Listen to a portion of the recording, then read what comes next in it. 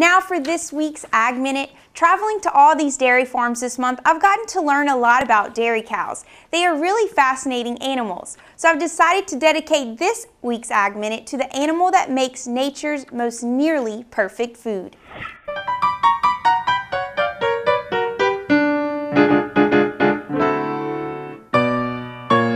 They are referred to as the foster mothers of the human race, because dairy cows produce 90% of the milk we drink.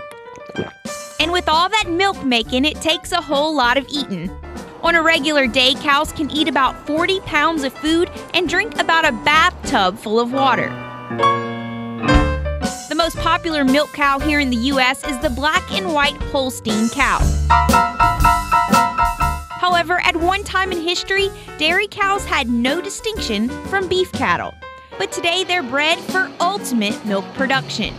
Oh, and did you know cows have the same amount of teeth as human adults? Yep, 32. Except they don't have teeth in the front, but have a tough pad of skin there instead. So next time you're driving out in the country and see a dairy cow, tip your hat to the foster mother of the world.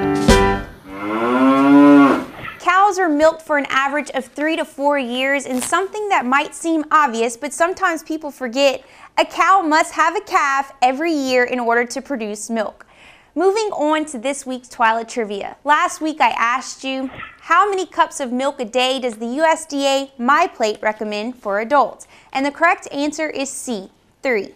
This week's question is, how old is the average heifer when she first calves? Is she A, 6 months, B, 3 years, or C, 2 years? To enter this week's TWILA trivia contest, just log on to your Facebook or Twitter account and post your answer with the hashtag TWILA trivia. Or you can always submit your answer on our website, twilatv.org.